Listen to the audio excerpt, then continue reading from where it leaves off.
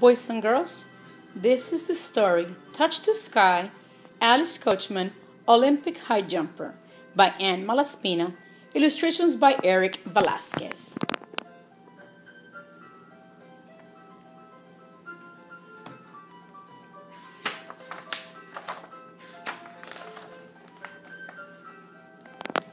Alice Coachman raced down the dirt road, bare feet flying, long legs spinning, braids flapping in the wind.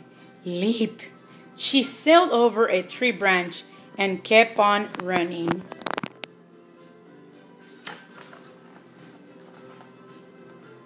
Back home, Papa was angry.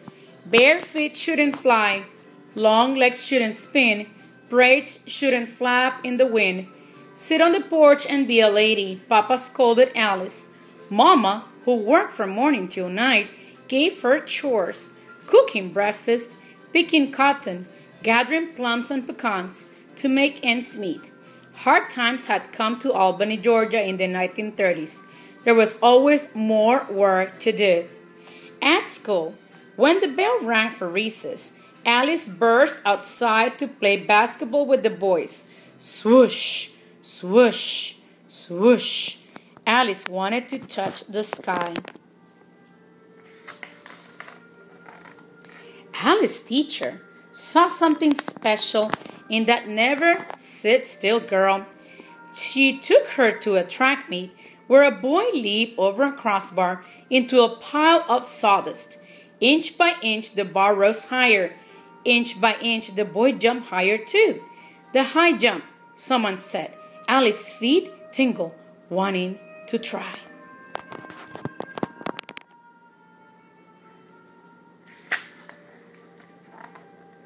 Fields shut, tracks shut, doors shut to girls like Alice. No place to practice, no crossbar to race. Alice and her friends got busy, knotting racks, tying racks to sticks, planting sticks in the red Georgia clay. Then her friends stood back and let Alice jump.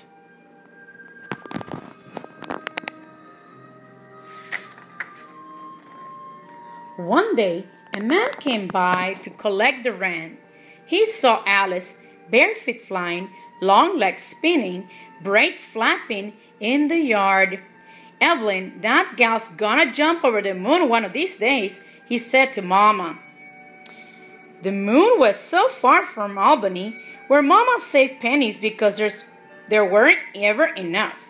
But a dream is a beginning, and as Alice grew older, her dream was to soar.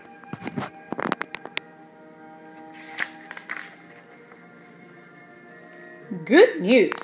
The high school coach needed a jumper, a high-flying, star-grabbing, bar-crossing jumper for a trip to the Tuskegee Relays in Alabama. Alice's teachers bought her shoes to run in, shorts and bright white socks.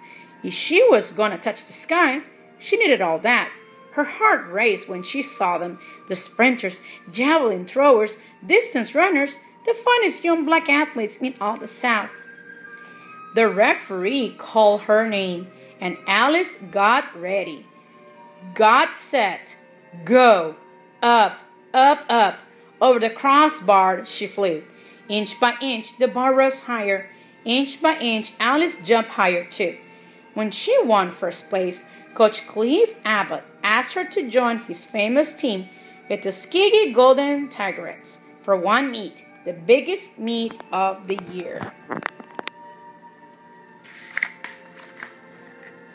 September 3rd, 1939, the American Athletic Union National Championship, Waterbury, Connecticut. Stretching her long legs, Alice sucked on a sour lemon. The lemon made her feel lighting fast, feather light, moon jumping strong. That day, Alice won her first national medal.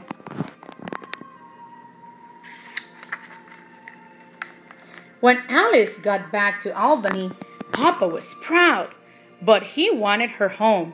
Mama admired her medal, but warned her to stay humble. One day, Coach Abbott came by to invite her to enroll at Tuskegee. Papa said no. Alice held her breath. No more picking cotton, No more gathering plums and pecans. Best of all, she trained with the tigerettes. Finally, Papa nodded. Yes, he had to let her go.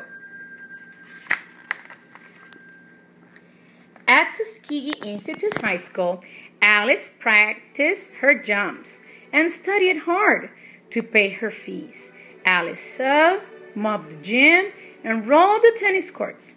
Always she thought about Mama, working so hard so Alice could rise high. Traveling wasn't easy for the Golden Tigerettes. Whites-only restaurants shut to girls like them. They ate supper on the roadside. After dark, they hurried on. Together, the team held strong, laughing, teasing, having fun. When they got to the meets, all that mattered was sprinting, throwing, running, jumping. No one jumped higher than Alice, national champion, shining star. Still, Alice's feet tingled. One dream hung in the sky.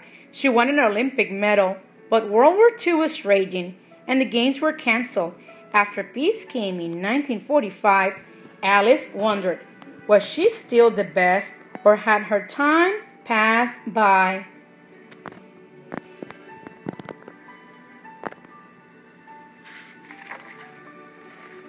July 1948, the Olympic trials, Providence, Rhode Island. Alice stood at the high jump pit. Her back hurt. One last jump. Her legs were sore. The most important jump so far.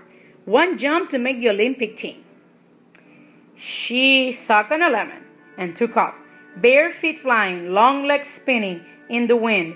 Alice scaled the bar at 5 feet 4 3/4 inches, an Olympic trials record.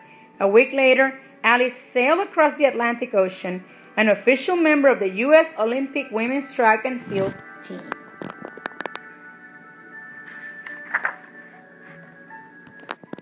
July 29, 1948, Wembley Stadium, London.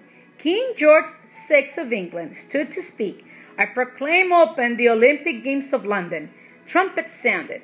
The Olympic flag was raised, and cannons thundered. In the field, Alice paraded with her team and 4,000 athletes from 59 countries. Flags waving, flame burning, pigeons flying into the blue. The Olympics had begun, and Alice's dream was almost here.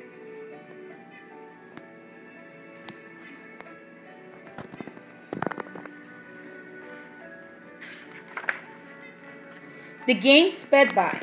No gold medals for Alice's team so far. The high jump was the last event. Glory was up to her. Alice squeezed a lemon.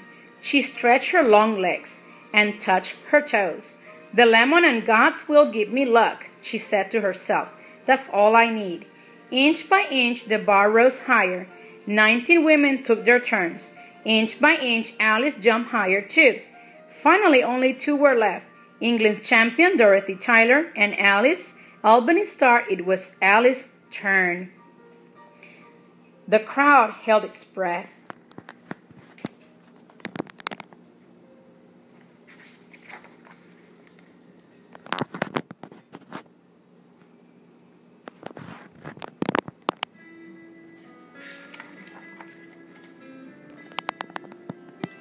Up, up, up, over the crossbar she flew, setting a new Olympic record of 5 feet 6 1/8 inches.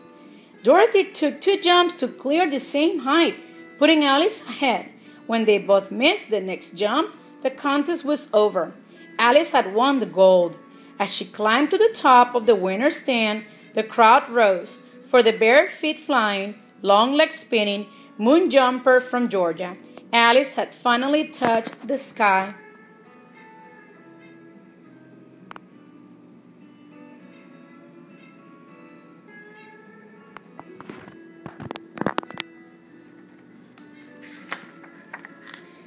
Here are some photographs when Alice was a young athlete back in her days.